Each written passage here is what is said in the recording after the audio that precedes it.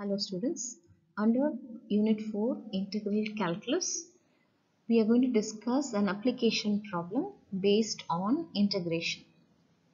Let's get on to the presentation. So let's consider this problem. A curved wedge is cut from a circular cylinder of radius 3 by two planes. One plane is perpendicular to the axis of the cylinder. The second plane crosses the first plane at a 45-degree angle at the center of the cylinder. Find the volume of the wedge. So I could tell you there is a cylinder. Okay, there is a cylinder, circular cylinder. You know how a cylinder looks like. So there are two planes actually. Here they're taking two planes and they're cutting the cylinder. One plane, the first plane, is cutting the cylinder in the axis of the cylinder, which means it is just perpendicular to the axis. If this is going to be the axis of the cylinder, the below plane, this one which I am pointing out, is cutting this exactly the cylinder in a perpendicular direction. So it is exactly cutting in the center of the axis of the cylinder. The second plane, what they are taking, it's cutting the cylinder at an angle of 45 degree, which means it is slicing up the cylinder like this. It is lifted to some 45 degree. So you could see the angle here. The first plane is placed here and the second plane is tilted to an angle of 45 degree and which is sliced. So automatically the shape what has been achieved is looking like a wedge. You know what is a wedge? So there are applications of wedges and applied in doors, right? So whenever you don't want a door to just keep opening always, closing always, you just put it that large type, which is on the wooden doors especially. And also this can be related to heels. Okay, shoe heels. Wherever we see shoes manufacturing, they find out the wedge according to the size of the shape of the footwear. So now we draw the wedge and sketch a typical cross section perpendicular to the x-axis. So this is, I hope you understood, this is x-axis and y-axis. The cylinder is like this, and it is the first plane is cutting perpendicularly and the second plane is cutting at an angle of 45 degree. So what are we trying to do? We are going to find the volume of this particular piece of wedge. So how are we going to start? Now let's see the base of the wedge is in the figure, which is a semicircle. Yes or no? The other part. So we're just going to take it as a semicircle, half of it. So semicircle with x is greater than or equal to 0 because x goes with a positive value. That is cut from the circle x square plus y square is equal to 9. You could clearly see that the cylinder has a base of a circle as well as the top surface will be like a circle, and you know the cylinder radius is 3, so automatically the circle radius will be 3 square, right? The diameter can be written as 9. So x square plus y square is equal to 9. By the 45-degree plane, when it intersects the y-axis, so automatically these two intersects with each other, because the down plane, that is the first plane, cuts horizontally perpendicularly on the cylinder and the second plane comes at a 45-degree angle. Both will intersect on the middle line axis. So for any x in the interval 0 to 3, why do we consider a closed interval 0 to 3? Because we are considering the end point 3 also and 0 also, so it means a closed interval, and the radius is 3, so that's why we are taking it from the middle, so it's going to be 0 to 3.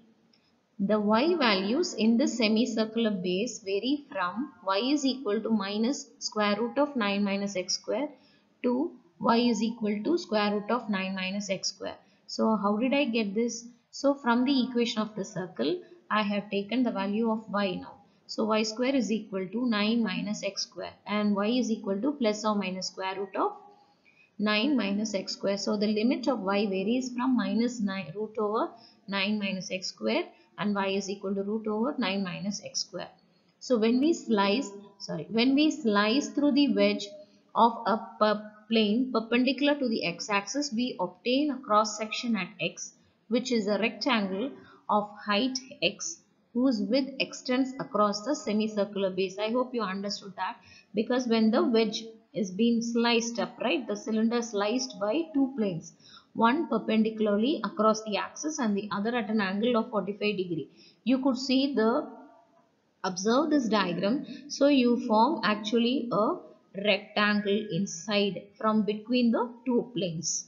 Okay, so now it performs on it is that rectangle lies on the semicircular base, right? So what are the coordinate points of this wedge? So this point, how will I plot? This is going to be x comma minus of root over 9 minus x square. So it is like x varies from 0 to 3 and y varies from negative of square root of 9 minus x square to positive of square root of 9 minus x square. Continue. So the area of this cross section is given by a of x is equal to height into width, that is length into height. So what is the length, height of that particular rectangle we had seen? It's x of 2 times of root over 9 minus x square. So if I'm going to multiply, it's going to be 2x of root over 9 minus x square. So the rectangle runs from 0 to 3. You know that. So we have, because that rectangular perfectly lies within the radius of the circle. It will not be extending more than that. So automatically you know the radius, the maximum value of x is from 0 to 3. So therefore, so we have volume V is equal to the width will be equal to integral over a to b a of x dx. So what is the value of x? Now with respect to x we are going to integrate. It's going to be 0 to 3 and the function value of ax can be replaced by 2x of square root of 9 minus x square dx. Now since this is going to be a normal integration, but you can use the method of substitution. So we take the square root function as u. So you're going to take u is equal to 9 minus x square. So what is du? Du is equal to, when I'm going to differentiate that, when I differentiate 9, it's going to be 0. When I differentiate x square, I'm going to get minus 2x dx. So minus this 2x and dx will be replaced by du, minus du. So minus can be taken out and this will be taken as, considered as root of u. So root of u is nothing but u to the power of half. So u to the power of half, how will I integrate? So minus 2 by 3 is outside. So it's going to be u to the power of half can be taken as u to the power of 3 by 2 by 3 by 2. So that 3 by 2 has come as 2 by 3, right? So now what is the limits now? 0 to 3 is my limits.